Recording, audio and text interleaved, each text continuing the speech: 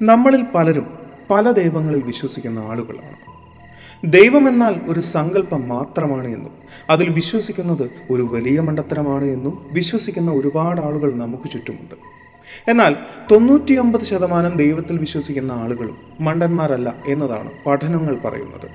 അതിന് വ്യക്തമായിട്ടുള്ള കാരണങ്ങളുമുണ്ട്. അതായത് 99% എന്ന് ഞാൻ പറഞ്ഞ ആളുകൾ തലമുറകളായി കൈമാറി വന്നിട്ടുള്ള വിശ്വാസങ്ങൾ സ്വീകരിക്കുകയും അതല്ല എങ്കിൽ ഒരു പ്രത്യേക മതത്തിൽ ജനിച്ചു എന്നതിൻ്റെ പേരിൽ മാത്രം ദൈവവിശ്വാസിയാവുകയും ചെയ്ത ആളുകളാണ്. സകലത്തിനെയും രക്ഷിക്കുന്ന ദൈവം തന്നെയും രക്ഷിക്കുമെന്ന പേരിൽ അവരൊന്നും ഒരു 10 നില കെട്ടിടത്തിന് മുകളിൽ നിന്നും ചാടാൻ തയ്യാറാവാത്തവരാണ്. എന്നാൽ ഞാൻ ഈ പറയുന്നത് 101% ആരാധനാമൂർത്തിയെ വിശ്വസിക്കുന്ന ഒരു കൂട്ടം ആളുകളെക്കുറിച്ചാണ്. അവർക്ക് അവർ വിശ്വസിക്കുന്ന ആരാധനാമൂർത്തി തങ്ങളെ രക്ഷിക്കുമെന്നതിൻ്റെ പേരിൽ 20 നില കെട്ടിടത്തിന് മുകളിൽ നിന്നും ചാടാനും കൂകിപ്പാഞ്ഞു വരുന്ന ട്രെയിനിന് മുമ്പിലേക്ക് പുഞ്ചിരിച്ചുകൊണ്ട് നടക്കാനും ധൈര്യമുള്ളവരാണ്. എന്നാൽ അവർ ആരാധിക്കുന്നത് ദൈവത്തെയല്ല, മറ്റൊന്നിനെയാണ്. കയറിപ്പോരും ചങ്ങായിമാരെ ബേപ്പൂർ സുൽത്താൻ്റെ ദുനിയാവിലേക്ക്.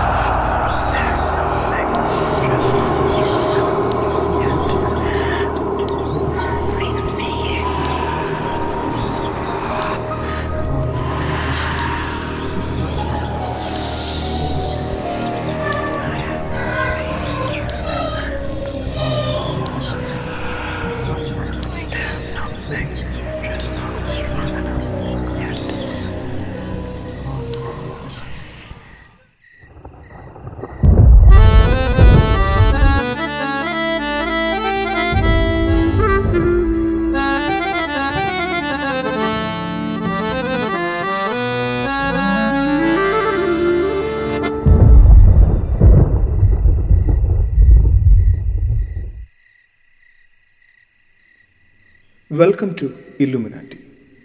നമ്മൾ ഇതിനു മുമ്പേ ചെയ്തിട്ടുള്ളൊരു വീഡിയോ ആണത്. ആ വീഡിയോയുടെ ഒരു 2ാം ഭാഗമായിട്ട് വരും ഈ ഒരു വീഡിയോ. അതുകൊണ്ട് തന്നെ ആ വീഡിയോ കണ്ടതിന് ശേഷം ഈ വീഡിയോ കാണുന്നതായിരിക്കും കുറച്ചുകൂടി അഭികാമ്യം. Illuminati membership forum. ഒരു പറ്റം ആളുകൾ കുട്ടികളെയും യുവാക്കളെയും ലക്ഷ്യം വെച്ച് ഇൻസ്റ്റഗ്രാമിൽ തുടങ്ങിയിട്ടുള്ളൊരു പേജാണ് ഇല്ലുമിനാറ്റി മെമ്പർഷിപ്പ് ഫോറം. വിദേശികളായ ഒരു കൂട്ടം ആളുകളാണ് ആ ഒരു പേജിൻ്റെ അഡ്മിൻസും. അങ്ങനൊരു പേജിനെ കുറിച്ച് ഇവിടെ കേരളത്തിലിരുന്ന് നമ്മൾ എന്തിനാണ് ചർച്ച ചെയ്യുന്നത്? അതായിരിക്കും ചില ആളുകൾ ഇപ്പോൾ ചിന്തിക്കുന്നുണ്ടാവുക. കുറച്ചു കാലങ്ങൾക്ക് മുമ്പേ നമ്മൾ പത്രത്തിലൊരു വാർത്ത വായിച്ചിട്ടുണ്ടാവും. 15 വയസ്സിന് താഴെയുള്ള ഒരു കുട്ടി ഓൺലൈൻ തട്ടിപ്പിനിരയായി. ഒരുപാട് വാർത്തകൾ ഇതുപോലെ വായിക്കുന്നതിനിടയിൽ ഈ ഒരു വാർത്ത ഓർത്തിരിക്കാനുള്ള സാധ്യത വളരെ കുറവാണ്. എങ്കിലും ഒന്ന് ഓർക്കുക, ആ കുട്ടി ഒരു വിദേശിയായിരുന്നില്ല. ആ കുട്ടി ഒരു മലയാളി കുട്ടിയായിരുന്നു. അവൻ പെട്ടുപോകാനുള്ള കാരണവും അപരിചിതമായ ഒരു ഇൻസ്റ്റഗ്രാം പേജിലേക്ക് അവൻ അറിയാതെ അയച്ച ഹായ് എന്ന് പറയുന്ന ഒരു മെസ്സേജ്. പതിവായി സ്കൂളിലേക്ക് പോയിരുന്ന ഒരു പയ്യൻ. വീട്ടുകാർക്ക് പ്രത്യേകിച്ച് മാറ്റമൊന്നും തോന്നിയില്ല. കൃത്യമായി രാവിലെ സ്കൂളിലേക്ക് പോകുന്നു. അല്പം വൈകിയാണെങ്കിലും വൈകുന്നേരം തിരിച്ച് വീട്ടിലേക്ക് എത്തുന്നു. എന്നാൽ സ്കൂളിലെ സ്ഥിതി മറിച്ചായിരുന്നു. പതിവായി വന്നുകൊണ്ടിരുന്ന ഒരു പയ്യൻ ക്ലാസ്സിൽ കാണാറേയില്ല. അങ്ങനെ ഒരാഴ്ചയിൽ കൂടുതലായപ്പോൾ സ്കൂളിൽ നിന്നും വീട്ടിലേക്ക് വിളിച്ചു ചോദിക്കാൻ തീരുമാനിച്ചു. അങ്ങനെ ഒരു ദിവസം സ്കൂളിൽ നിന്നും വീട്ടിലേക്ക് വിളി വന്നു. എന്നാൽ ആ വിളി വന്ന ദിവസം പോലും രാവിലെ സ്കൂളിലേക്ക് എന്ന് പറഞ്ഞ് പയ്യൻ പുറത്തേക്ക് ഇറങ്ങിയിരുന്നു. വീട്ടുകാർക്കാകെ അങ്കലാപ്പായി. എന്നാലും വൈകിട്ട് തിരിച്ചെത്തിയ മകനെ അച്ഛനും അമ്മയും മാറി മാറി ചോദ്യം ചെയ്തു. അവന് വ്യക്തമായ ഉത്തരങ്ങളുണ്ടായിരുന്നു പറയാൻ. അങ്ങനെ ആ അച്ഛനെയും അമ്മയെയും കബളിപ്പിച്ച് അവൻ്റെ കള്ളത്തരങ്ങൾ മുന്നോട്ട് പോയിക്കൊണ്ടേയിരുന്നു. ഒരു ദിവസം രാത്രി ഉറക്കത്തിനിടെ വെള്ളം കുടിക്കാൻ വേണ്ടി അവൻ്റെ അമ്മാമ്മ മെല്ലെ എഴുന്നേറ്റു. എന്തോ സംശയം തോന്നി അവർ നോക്കിയപ്പോൾ അവൻ വീട്ടിലില്ല. ആകെ ഭയന്നുപോയ അവർ അവൻ്റെ അച്ഛനോട് കാര്യം പറഞ്ഞു. അദ്ദേഹം ഇത് കേട്ടപാടെ തളർന്നു പോയിരുന്നു. നാട്ടുകാരുടെ ഒപ്പം സ്വന്തം മകനെ തേടി അദ്ദേഹം രാത്രിയിൽ പുറത്തേക്കിറങ്ങി. ആ നാട് മുഴുവൻ വീട്ടിൽ നിന്നും ഇറങ്ങിപ്പോയ പയ്യനെ അന്വേഷിച്ച് നടക്കുകയായിരുന്നു.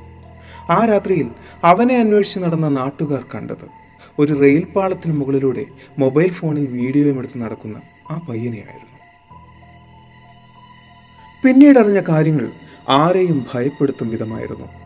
ഒരു തമാശയ്ക്ക് തുടങ്ങിയ കളി തൻ്റെ മരണത്തിലേക്ക് എത്തുകയാണ് എന്ന് അവൻ തിരിച്ചറിയുന്ന നിമിഷങ്ങളായിരുന്നു അതെല്ലാം.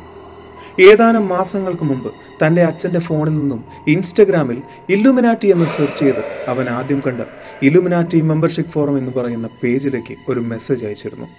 ആ മെസ്സേജിന് മറുപടിയും അവന് ലഭിച്ചിരുന്നു. അതിൽ പറഞ്ഞത് അവൻ ആഗ്രഹിക്കുന്ന പണവും പ്രശസ്തിയും അവർ നൽകാമെന്നും വിദേശത്തേക്ക് കൊണ്ടുപോകാമെന്നും ഏതാണ്ട് $50,000 വില വരുന്ന വീടും കാറും അവന് നൽകാമെന്നുമായിരുന്നു. ഇതിനുവേണ്ടി അവൻ ചെയ്യേണ്ടിയിരുന്ന ഒരേ ഒരു കാര്യം 2000 രൂപയ്ക്ക് ഇല്ലുമിനാറ്റി മെമ്പർഷിപ്പ് ഫോറത്തിൽ ഒരു മെമ്പർഷിപ്പ് എടുക്കുക എന്നതായിരുന്നു. പണവും പ്രശസ്തിയും ആഗ്രഹിക്കാത്തവരാരാണുള്ളത്? അതും വെറും 2000 രൂപയ്ക്ക് ഒരു മെമ്പർഷിപ്പ് എടുത്താൽ ലഭിക്കുന്നത് കണ്ണഞ്ചിപ്പിക്കുന്ന ഓഫറുകളാണ്. അതുകൊണ്ട് തന്നെ അവൻ ചെയ്തു, സ്വന്തം അമ്മയുടെ അക്കൗണ്ടിൽ നിന്നും 2000 രൂപ അവർ പറഞ്ഞ അക്കൗണ്ടിലേക്ക് അയച്ചു കൊടുത്തു. ഉടൻ തന്നെ അവനൊരു മെസ്സേജും വന്നു. നിങ്ങളിപ്പോൾ ഞങ്ങളുടെ സംഘടനയിലെ ഒരു മെമ്പറാണ്, അതുകൊണ്ട് തന്നെ ഒരിക്കലും ഞങ്ങളെ വിട്ടു പോകില്ല എന്നും ഞങ്ങളുടെ ആരാധനാമൂർത്തിയെ ഭക്തിയോടുകൂടി നിങ്ങൾ ആരാധിക്കുമെന്നുള്ള ഉറപ്പും ഞങ്ങൾക്ക് വേണം. അതിനുവേണ്ടി നിങ്ങൾ ചെയ്യേണ്ടത് ഒരേ ഒരു കാര്യം മാത്രം. നിങ്ങളുടെ ഈ അക്കൗണ്ടിലേക്ക് ഞങ്ങളൊരു വീഡിയോ അയച്ചു തരും. അതായത് ഞങ്ങളുടെ ആരാധനാമൂർത്തിയെ എങ്ങനെയാണ് ആരാധിക്കേണ്ടത് എന്ന വീഡിയോ. നിങ്ങൾ ചെയ്യേണ്ടത് ഇത്രമാത്രം. ആ ആരാധനാ രീതി അതുപോലെ തന്നെ ചെയ്ത് ഞങ്ങൾക്ക് തിരിച്ചയക്കുക എന്നതാണ്. കൗതുകത്തോടെ അവൻ ചോദിച്ചു, ഏതാണ് നിങ്ങളുടെ ആരാധനാമൂർത്തി? എന്താണ് അതിൻ്റെ പേര്? അതിനായി അവന് ലഭിച്ച ഒരു വോയിസ് ക്ലിപ്പിലെ പേരിൽ അവനുള്ള എല്ലാ ഉത്തരവും ഉണ്ടായിരുന്നു.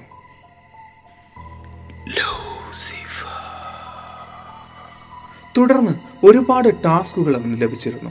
അവൻ്റെ ഭയത്തെയും ഭക്തിയെയും അളക്കാൻ വേണ്ടിയായിരുന്നു അത്തരം ടാസ്കുകൾ. എന്നാൽ ഭയപ്പെടുത്തിയ ഒരു കാര്യം എന്തായിരുന്നു എന്ന് വെച്ചാൽ, അത്തരം ടാസ്കുകൾക്കായി വീട്ടിൽ നിന്നും പുറത്തേക്ക് ഇറങ്ങുമ്പോൾ മുതൽ തന്നെ ആരോ പിന്തുടരുന്നത് പോലെ അവന് തോന്നിയിരുന്നു. അമ്പരപ്പിച്ച മറ്റൊരു കാര്യം, ആ രാത്രികളിൽ അവൻ കേട്ടതും കണ്ടതും ചെയ്തതുമായുള്ള കാര്യങ്ങൾ നേരിട്ട് കണ്ടതുപോലെ തന്നെ അവർ ഫോണിൽ അവനോട് സംസാരിക്കുമായിരുന്നു. അവർ പറഞ്ഞത് അവൻ ചെയ്ത കാര്യങ്ങൾക്കെല്ലാം ലൂസിഫർ സാക്ഷിയായിരുന്നു എന്നതാണ്. അതുകൊണ്ട് തന്നെ ഭയത്താൽ അവർ പറയുന്ന എല്ലാ കാര്യവും അക്ഷരം പ്രതി അവൻ അനുസരിക്കുമായിരുന്നു.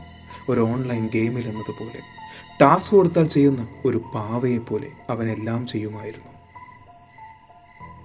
അർദ്ധരാത്രിയിൽ കറുത്ത വസ്ത്രം ധരിച്ച് തെല്ലും ഭയമില്ലാതെ അവർ പറയുന്ന സ്ഥലങ്ങളിലൂടെയെല്ലാം പോകണമായിരുന്നു. ശ്മശാനങ്ങളിലൂടെ, റെയിൽവേ പാളങ്ങളിലൂടെ, കായൽ തീരങ്ങളിലൂടെ അവർ പറയുന്ന ആചാരങ്ങൾ അനുസരിച്ച് ലൂസിഫറിനെ ആരാധിക്കണമായിരുന്നു.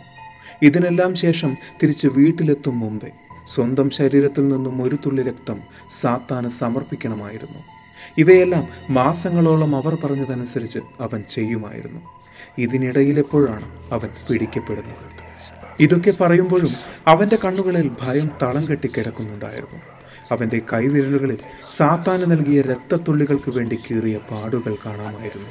അവൻ്റെ മുറി പരിശോധിച്ച പോലീസ് ഉദ്യോഗസ്ഥർക്ക് കാണുമ്പോൾ തന്നെ അറപ്പുളവാക്കുന്ന ഒരു വസ്തു ലഭിച്ചിരുന്നു. ചോരക്കറ പുരണ്ട ഒരാടിൻ്റെ തലയോട്ടി. സാത്താൻ ആരാധനയ്ക്കായി ഉപയോഗിക്കുന്ന ബാഫമറ്റ് ഡൈറ്റിയുടെ പ്രതീകമായാണ് ആടിൻ്റെ തലയോട്ടി ഉപയോഗിക്കുന്നത്. അതിനോടൊപ്പം മൃഗങ്ങളെ ബലി കൊടുക്കുവാനും മൃഗങ്ങളുടെ രക്തം കൊണ്ട് ബാഫമറ്റിനെ അഭിഷേകം ചെയ്യുവാനും അവന് നിർദ്ദേശങ്ങൾ ലഭിച്ചിരുന്നു. അതിനുവേണ്ടി മൃഗങ്ങളുടെ രക്തം ശേഖരിക്കാൻ സുഹൃത്തുക്കൾ വഴി അവനൊരു ശ്രമം നടത്തിയെങ്കിലും അത് വിജയിച്ചില്ല. മാനസികമായി തളർന്നു പോയ അവൻ സംഘടനയിൽ നിന്നും പിന്തിരിയാൻ തീരുമാനിച്ചുവെങ്കിലും അതിനും അവനായില്ല. കാരണം അവൻ്റെ ഓരോ ചലനങ്ങളെയും അവർ നിരീക്ഷിക്കുന്നുണ്ട് എന്ന് അവൻ അറിയാമായിരുന്നു. ആ സമയത്തിനുള്ളിൽ തന്നെ ഏതാണ്ട് 14,000 രൂപയോളം അവൻ്റെ കയ്യിൽ നിന്നും അവർ തട്ടിയെടുത്തിട്ടുമുണ്ടായിരുന്നു. തുടക്കത്തിൽ പണം ആവശ്യപ്പെട്ടുള്ള മെസ്സേജുകളായിരുന്നു വന്നതെങ്കിൽ പിന്നീട് അവ മാറി പണം ആവശ്യപ്പെട്ടുള്ള വധഭീഷണികളായി മാറുകയായിരുന്നു.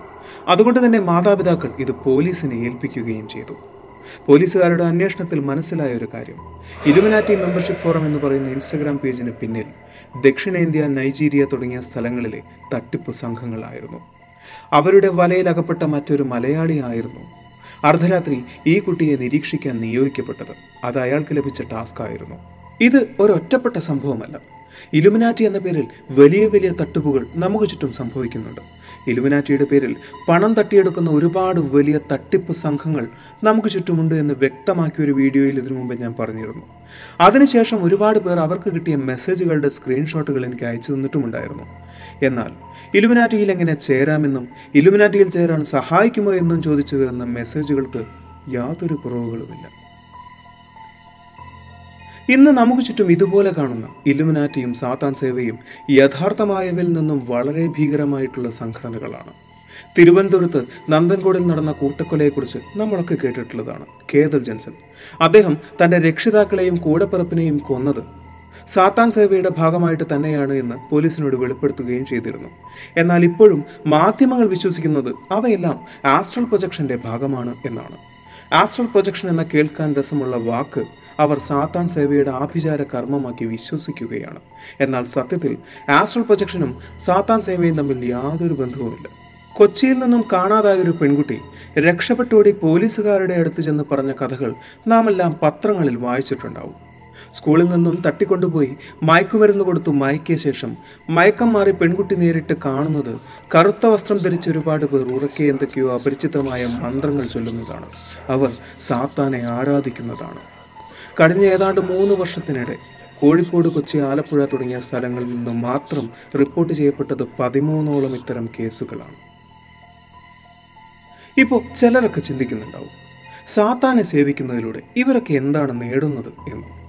സാത്താൻ സേവയിൽ പറയുന്ന പല കാര്യങ്ങളും നമ്മുടെ സാമാന്യ ബുദ്ധിക്ക് നിരക്കാത്തതാണ്. അതുകൊണ്ട് തന്നെ അവരുടെ നേട്ടത്തെക്കുറിച്ച് അവർ പറയുന്നത് നമ്മുടെ സാമാന്യ ബുദ്ധിക്ക് നിരക്കുന്നതല്ല. ഒരേ ഒരു കാര്യം മാത്രം ചിന്തിച്ചാൽ മതി.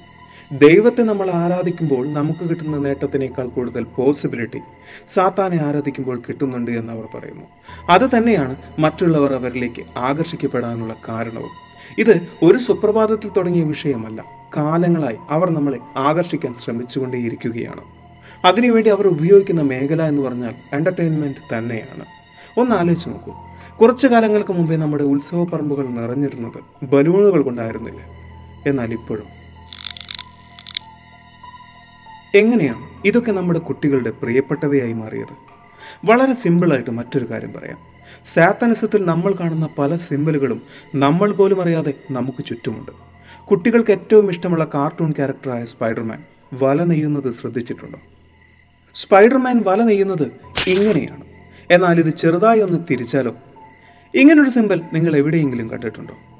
ഈ ഒരു സിമ്പൽ പല സിനിമകളിൽ നിങ്ങൾ കണ്ടിട്ടുണ്ടാവണം. ഇത് നിങ്ങളുടെ വാട്സാപ്പിലെ ഇമോജിയിൽ പോലുമുണ്ട്. ഈ ഒരു സിമ്പലിൻ്റെ മീനിങ് ഹെയിൽ സാറ്റാൻ എന്നാണ്. അതായത് സാത്താൻ നീണാൾ വാഴട്ടെ എന്ന്. ഇതുപോലെ തന്നെ അവഞ്ചേഴ്സിലെ തോറിൻ്റെ ഹാമറിൽ നിങ്ങളൊരു സിമ്പൽ കണ്ടിട്ടുണ്ടാവും.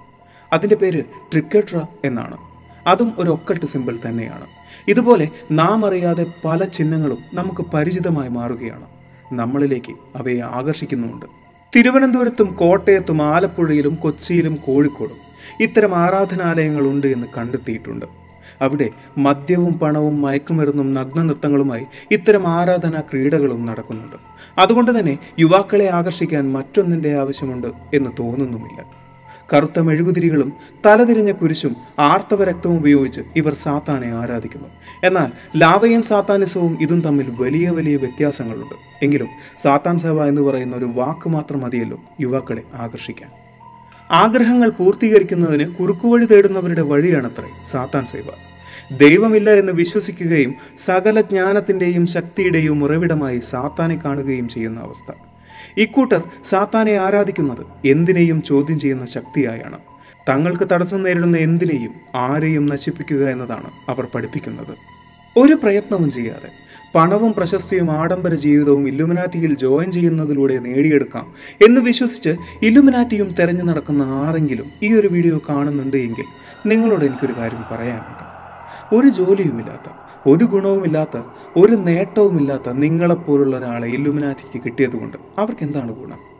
നിങ്ങൾക്ക് കോടികളും പണവും പ്രശസ്തിയും ആഡംബര ജീവിതവും തരുന്നതുകൊണ്ട് അവർക്ക് എന്താണ് നേട്ടം? ഇനി ഇവയെല്ലാം നിങ്ങൾക്ക് ആരെങ്കിലും ഓഫർ ചെയ്യുന്നുണ്ട് എങ്കിൽ അവർക്ക് നിങ്ങളെ കൊണ്ട് എന്തെങ്കിലും ഗുണമുണ്ടാവും. അവർ നിങ്ങളിൽ നിന്നും എന്തോ പ്രതീക്ഷിക്കുന്നുണ്ട്. അതെന്തായാലും നിങ്ങളുടെ പ്രതീക്ഷയ്ക്ക് മുകളിലാവാനാണ് സാധ്യത. കാരണം ഞാൻ നേരത്തെ പറഞ്ഞ ദൈവത്തിൽ വിശ്വസിക്കുന്ന 99% ആളുകൾ അവർ അവരുടെ ആരോഗ്യവും ജീവനും കളഞ്ഞ ഒന്നും ചെയ്യില്ല. എന്നാൽ ഇവരങ്ങനെയല്ല. 101% അവരുടെ വിശ്വാസത്തെ നിലനിർത്താൻ വേണ്ടി അവരെന്തും ചെയ്യും. അതുകൊണ്ട് ഓരോ അടിയും ശ്രദ്ധിച്ചു വെക്കുക. ഈ ഒരു വീഡിയോ നിങ്ങൾക്ക് ഇഷ്ടമായി എന്ന് വിചാരിക്കുന്നു. സുൽത്താൻ എപ്പോഴും പറയുന്നത് പോലെ സബ്സ്ക്രൈബുകൾ കൂമ്പാരമാകുമ്പോൾ പരിപാടി ഗംഭീരമാകും. അതുകൊണ്ട് സബ്സ്ക്രൈബ് ചെയ്യുക. ഇനിയും നിങ്ങൾ ഇല്ലുമിനാറ്റിയും തിരഞ്ഞ് നടക്കാൻ സാധ്യതയുണ്ട്. അങ്ങനെ പലരും ഈ വീഡിയോ കണ്ടുകൊണ്ടിരിക്കുന്നുണ്ടാവും. നിങ്ങളിൽ പലരും ചിലപ്പോൾ മെസ്സേജ് അയക്കുകയും ചെയ്യും, എങ്ങനെയാണ് ഇല്ലുമിനാറ്റിയിൽ ജോയിൻ ചെയ്യുക, ഇല്ലുമിനാറ്റിയിൽ ജോയിൻ ചെയ്യാൻ സഹായിക്കുമോ എന്നൊക്കെ ചോദിച്ച്. നിങ്ങളോട് പറയാൻ ഒരൊറ്റ കാര്യം മാത്രമേ ഉള്ളൂ. ഭക്ഷണം വേണേൽ വായി വെച്ച് തരാം, ചവച്ച് തരാൻ പറയരുത്.